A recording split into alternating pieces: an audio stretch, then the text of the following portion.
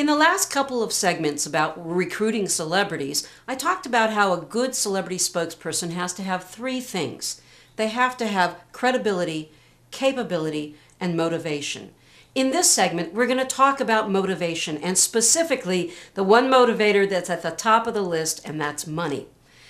A celebrity is usually paid when they are doing a for-profit appearance or a commercial endorsement deal, but sometimes they're also paid for non-profit types of experiences as well. For example, if you want somebody to do what they do for a living, like a performer, to perform, you will have to pay them even if you're a charity. The same goes for if you want someone to give a major keynote address. Anything that requires rehearsal time or a lot of preparation, expect to pay a celebrity.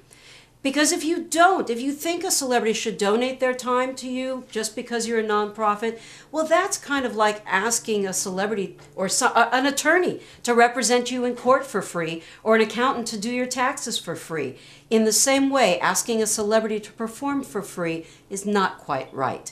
So keep that in mind when you're going for a celebrity and you're a nonprofit, you might have to pay them as well. While money is in fact the top motivator for most celebrities, you know what? For superstars, it's not that important. Superstars are usually not that motivated by money. There are other things that usually get them to say yes. Because if, for example, you're Jim Carrey and you're making in excess of $20 million a movie, he's not going to be as motivated by money as somebody who's not quite making that much money. Oprah Winfrey has so much money, she does not have to worry about it. As a result, if you want to motivate Oprah to say yes to attending your event, there has to be something else going for you. So keep that in mind, that money can be a motivator, but not necessarily for everybody.